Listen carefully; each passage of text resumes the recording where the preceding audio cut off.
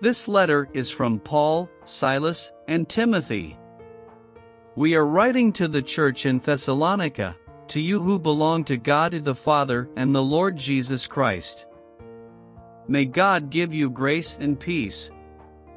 We always thank God for all of you and pray for you constantly.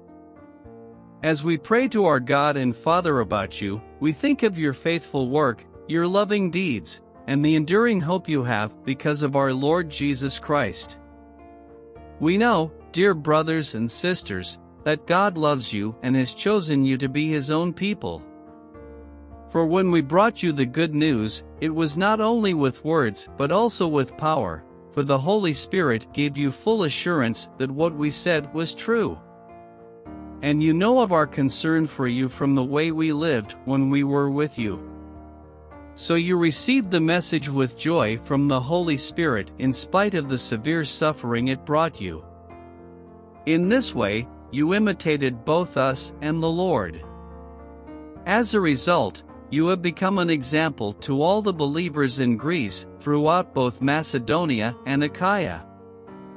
And now the word of the Lord is ringing out from you to people everywhere, even beyond Macedonia and Achaia, for wherever we go we find people telling us about your faith in God. We don't need to tell them about it. For they keep talking about the wonderful welcome you gave us and how you turned away from idols to serve the living and true God. And they speak of how you were looking forward to the coming of God's Son from heaven, Jesus, whom God raised from the dead. He is the one who has rescued us from the terrors of the coming judgment. You yourselves know, dear brothers and sisters, that our visit to you was not a failure. You know how badly we had been treated at Philippi just before we came to you and how much we suffered there. Yet our God gave us the courage to declare His good news to you boldly, in spite of great opposition. So you can see we were not preaching with any deceit or impure motives or trickery. For we speak as messengers approved by God to be entrusted with the good news. Our purpose is to please God, not people. He alone examines the motives of our hearts. Never once did we try to win you with flattery, as you well know. And God is our witness that we were not pretending to be your friends just to get your money. As for human praise, we have never sought it from you or anyone else. As apostles of Christ, we certainly had a right to make some demands of you, but instead we were like children among you. Or we were like a mother feeding and caring for her own children. We loved you so much that we shared with you not only God's good news, but our own lives, too. Don't you remember, dear brothers and sisters, how hard we worked among you?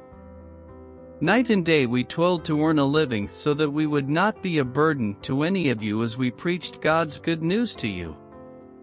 You yourselves are our witnesses, and so is God, that we were devout and honest and faultless toward all of you believers. And you know that we treated each of you as a father treats his own children. We pleaded with you, encouraged you, and urged you to live your lives in a way that God would consider worthy. For He called you to share in His kingdom and glory. Therefore, we never stop thanking God that when you received His message from us, you didn't think of our words as mere human ideas. You accepted what we said as the very word of God, which, of course, it is. And this word continues to work in you who believe. And then, dear brothers and sisters, you suffered persecution from your own countrymen. In this way, you imitated the believers in God's churches in Judea who, because of their belief in Christ Jesus, suffered from their own people, the Jews. For some of the Jews killed the prophets, and some even killed the Lord Jesus. Now they have persecuted us, too. They fail to please God and work against all humanity. As they try to keep us from preaching the good news of salvation to the Gentiles.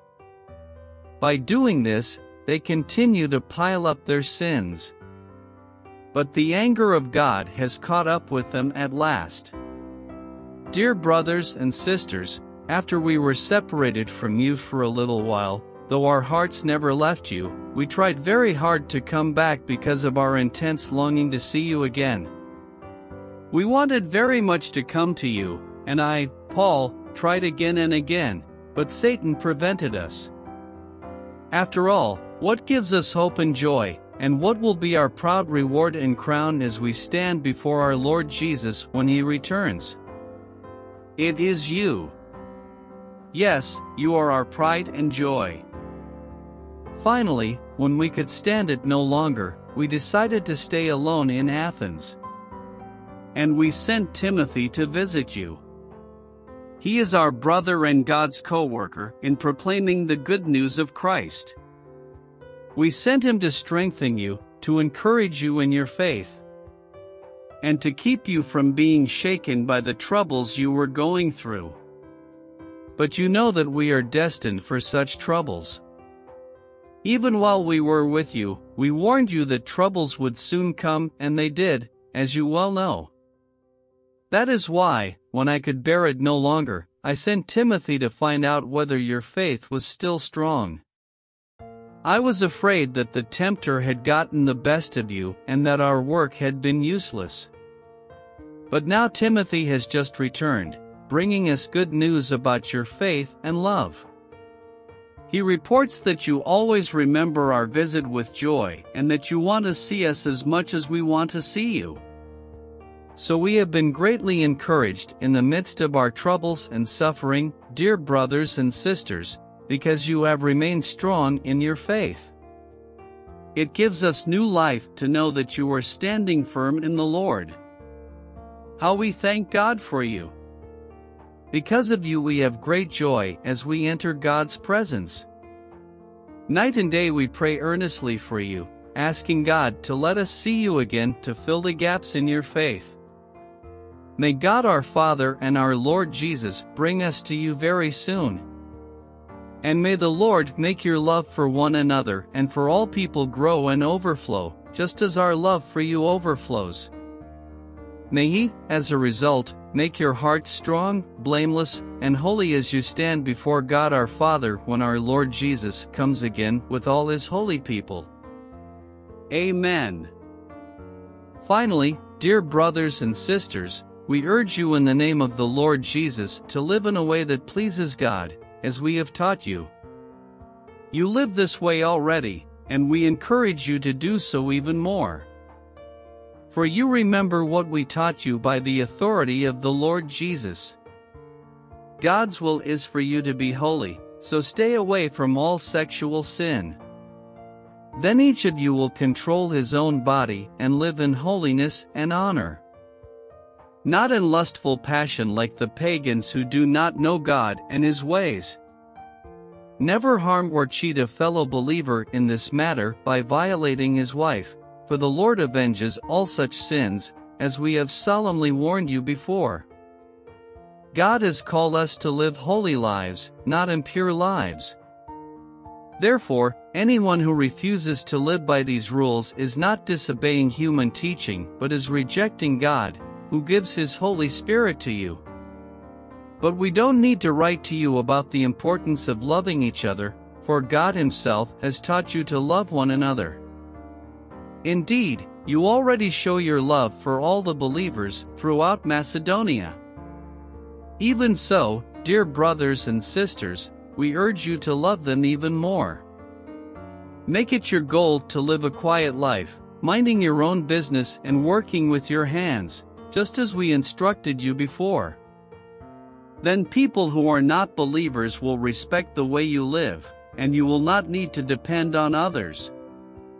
And now, dear brothers and sisters, we want you to know what will happen to the believers who have died, so you will not grieve like people who have no hope. For since we believe that Jesus died and was raised to life again, we also believe that when Jesus returns, God will bring back with Him the believers who have died. We tell you this directly from the Lord, we who are still living when the Lord returns will not meet him ahead of those who have died. For the Lord himself will come down from heaven with a commanding shout, with the voice of the archangel, and with the trumpet call of God. First, the believers who have died will rise from their graves. Then, together with them, we who are still alive and remain on the earth will be caught up in the clouds to meet the Lord in the air. Then we will be with the Lord forever. So encourage each other with these words. Now concerning how and when all this will happen, dear brothers and sisters, we don't really need to write you. For you know quite well that the day of the Lord's return will come unexpectedly, like a thief in the night.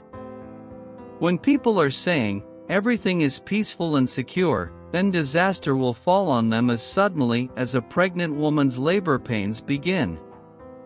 And there will be no escape.